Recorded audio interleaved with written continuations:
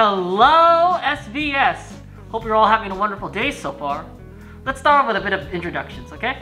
My name is Patrick and I'm part of the 226 program office here in West Torrance.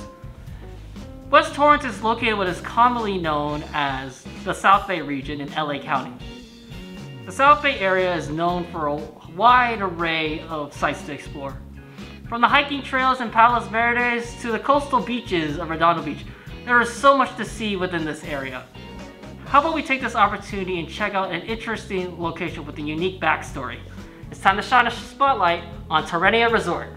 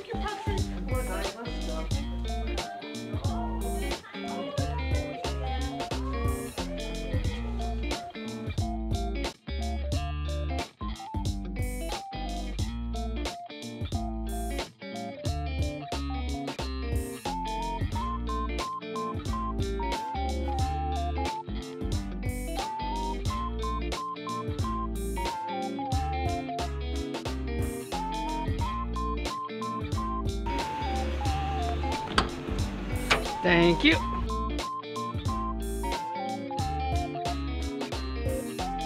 What thoughts come to mind when you think about traveling? Is there anything memorable you recall from your previous trip? Consider all aspects applicable when posed with this question. Do you imagine an opportunity to take in the nearby surroundings? Or are you more focused on the destination and all activities that accompany it?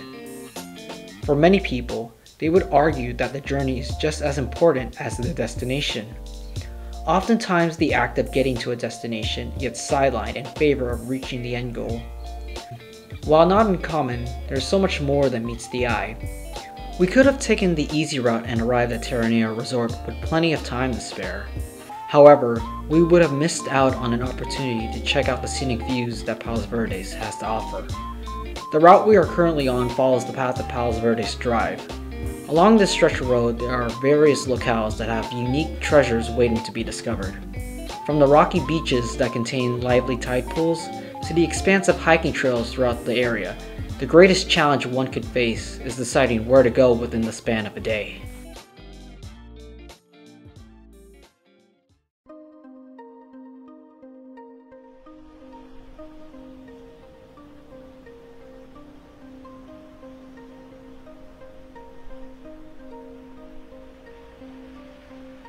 As Los Angeles' largest coastal resort, Terranea has plenty of amenities to explore whether you are a guest or casual hiker.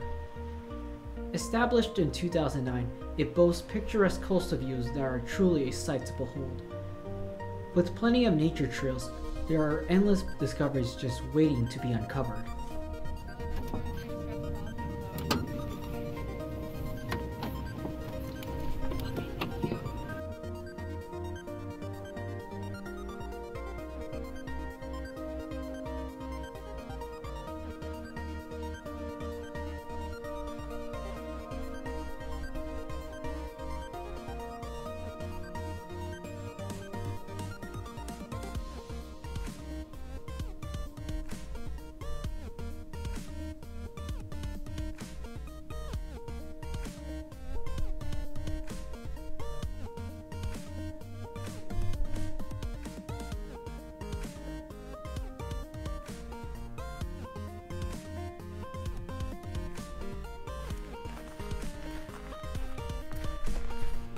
How often have you been to Terranea?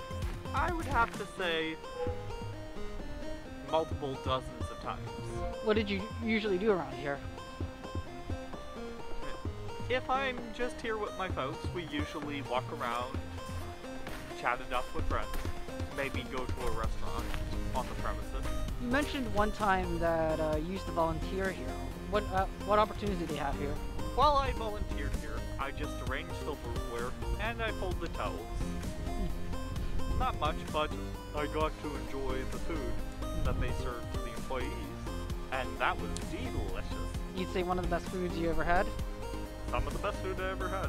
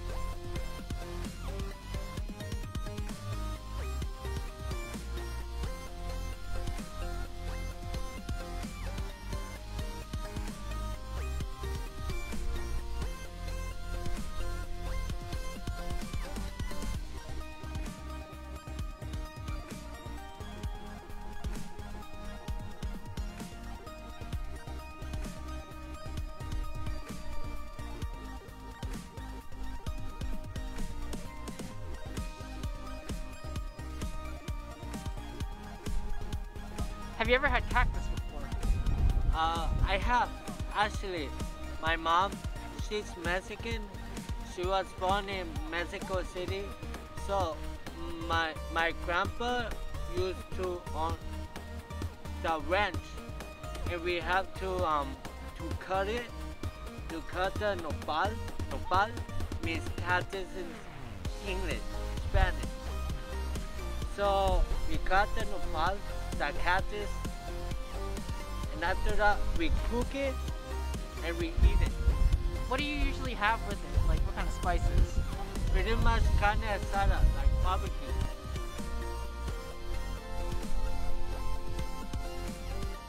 If you walk along the southern edge of the resort, there lies a trail that gives access to a wonderful ocean view. Near its entrance sits a structure that may seem out of place at first glance. Rust and erosion constantly batter this relic of a monument. Many don't even bat an eye to the monolith that's located at the crossroads of nature and luxury. However, there's quite a history related to this object.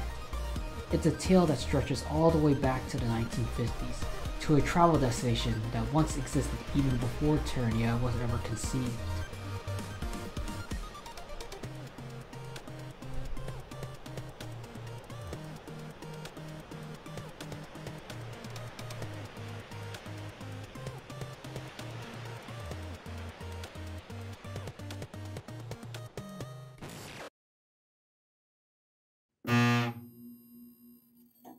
See Orky, the killer whale! That was me 9 years ago. I've really changed a lot since then, and so has Marineland. They have exciting new shows, including the spectacular High Divers. Orky is the world's biggest entertainment. Marineland now has one of the largest and most fascinating exhibits of sea creatures. And Marineland has created the Baja Reef, where you swim with exotic fish past coral and plants. If you haven't been to Marineland lately, come down and share it with us. Marineland's the one. Share the ocean, share the fun. In 1954, the area that would eventually become Terranea Resort once held what was considered the world's largest oceanarium at the time. Known as Marineland of the Pacific, it became one of the pioneers of attempting to bring marine studies closer to the public eye. Designed by famed architect William Pereira, the park cemented itself as a symbol of 20th century Art Deco in the South Bay region. If his name sounded familiar, some of his other well-known works include the Transamerica Pyramid at San Francisco, LAX, and Geisel Library at UC San Diego.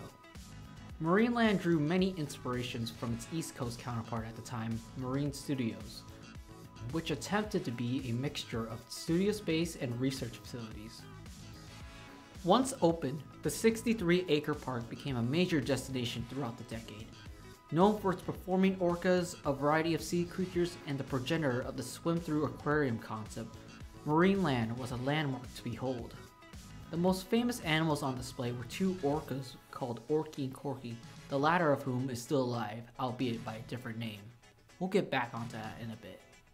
Attractions like this were rare to come across at times compared to many of the roadside stops that peppered the US.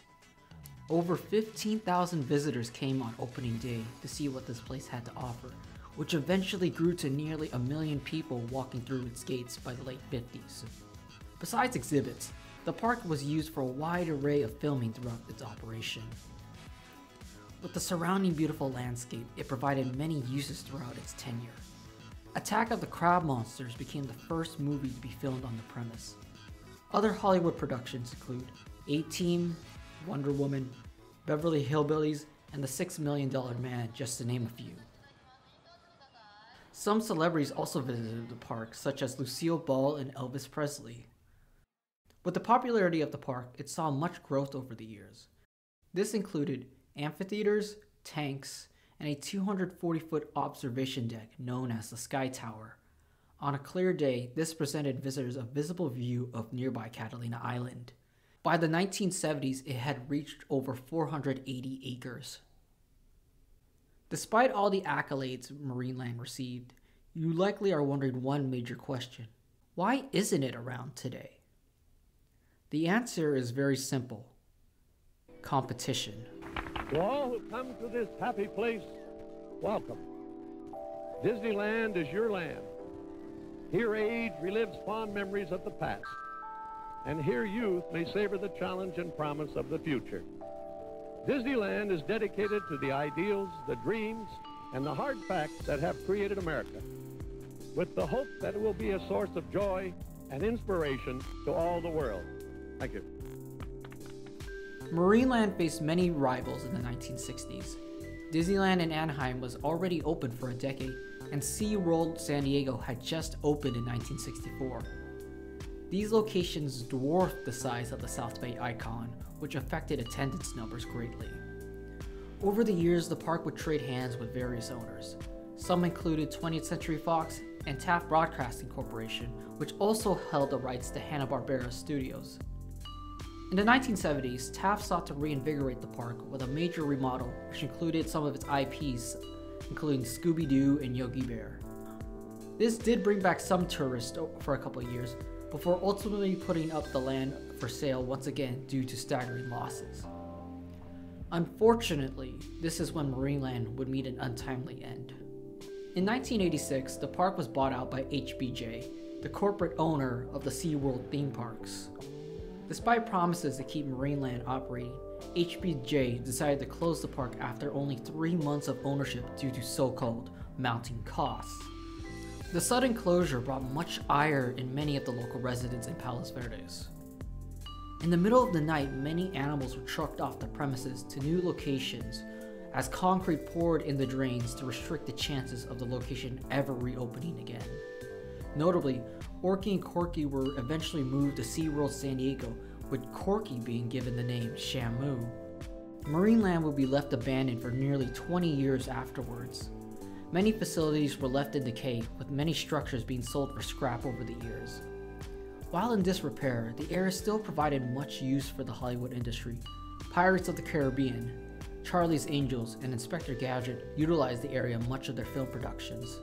It wouldn't be until York Long Point purchased the 480-acre land to construct the Terranea resort we know today. Almost all traces of the park disappeared aside from a few exceptions. At the nearby Point Vicente Interpretive Center, it hosts a collection of memorabilia that once could be found at the park. This includes the bubble statue that once sat at the entrance gate. While Marineland is no longer present, the memories it provided still carry on. One of the main tenets Terranea holds is to provide a space for guests and visitors alike to enjoy a melting pot of modernity and nature. In the end, isn't that what Marineland also wanted to provide to its visitors as well? Let's catch up with the group and see what else this place has to offer then.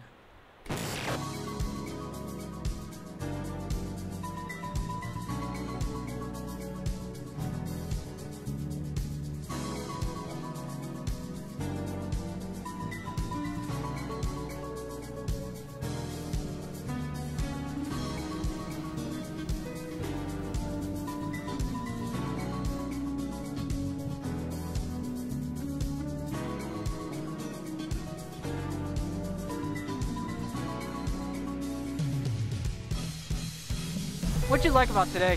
What I liked about today is just a fun little activity, see the ocean view, see the rocks, see the caves, and just overall just having a good time. Would you say you're an athletic type of person? I can say so. I mean, I try my best, but you know, it takes progress. What'd you say is your what do you say is your favorite part of this of the hike? Burning calories. Burning calories. How many do you think you burned today? 230. Hey, nice, good job, man. What'd you like about today? About the Terranea Hotel. Do you like it? Yes. Why do you like it? Because it has pools to swim. Oh, okay. Anything else? Yes, it has some beautiful rocks on the beach. Really? Yeah. Would you come back here again? Yes, please. My favorite part is you see the ocean and lots of rocks everywhere in the ocean, and you see all the cave here, and we walked over here, and we do a lot of fun activities, and we just see like everything islands. I see Catalina Island and tons of ocean, so cool. And then we see a seal on the ocean, and that's had great activities. Do you like hanging out with your friends here? Yeah. Why do you like hanging out with your friends here? Like go exploring, like go on like someplace else. Is there anything you want to say to anyone watching? Like I said, thanks for doing activities together.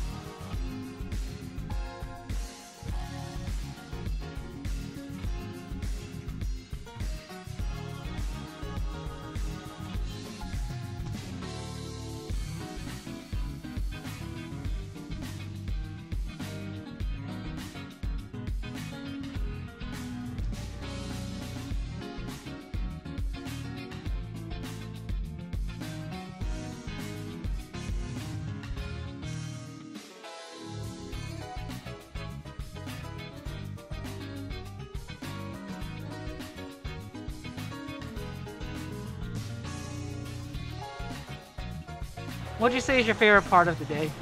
My favorite part was recording, activities, losing weight, and the most part is the beautiful view. You said you had family members here before, right? Yeah. Which one? How often have you been here? Well, since my brother was here in Terranea, I've been here since 2016.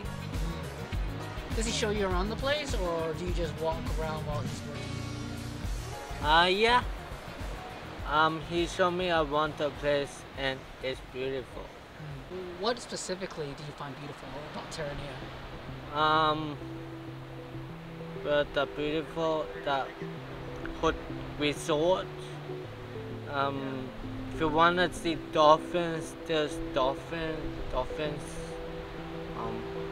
boats. food, and fogata, which is a fireplace. Would you recommend coming back here again? Yeah. Why would you say that? I like Terranea.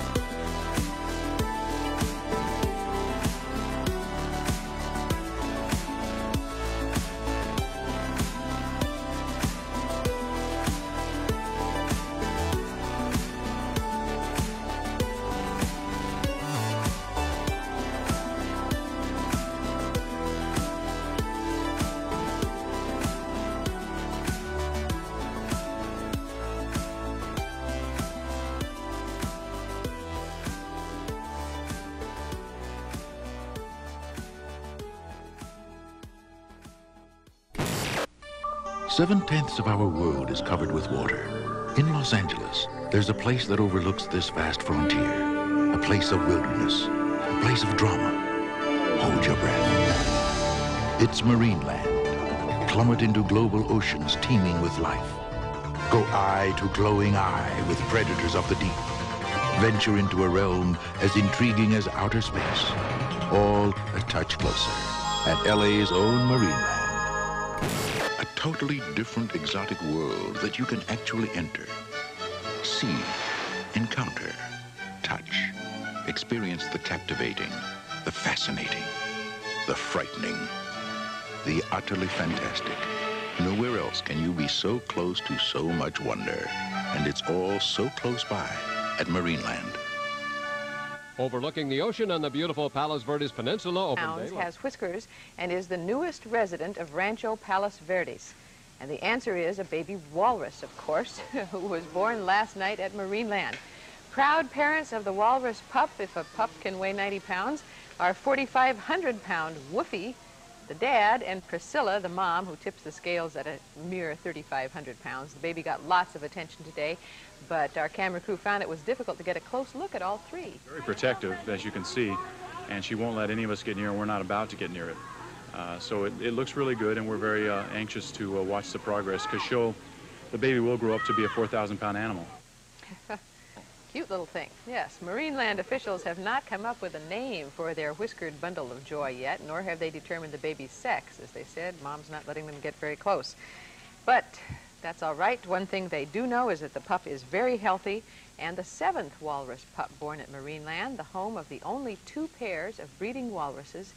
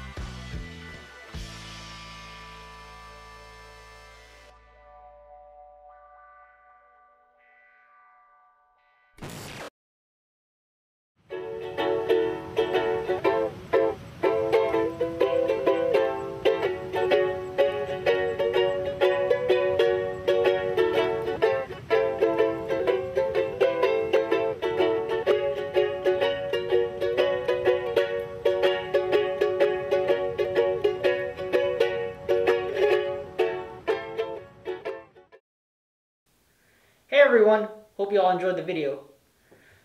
I want to thank you for giving me the opportunity to showcase some interesting locations around the South Bay area. Hopefully we can come along with me and find some new ones along the way. If you have any suggestions, please feel free to leave a comment down below and we can take that into consideration. Hope to see you all in the next episode.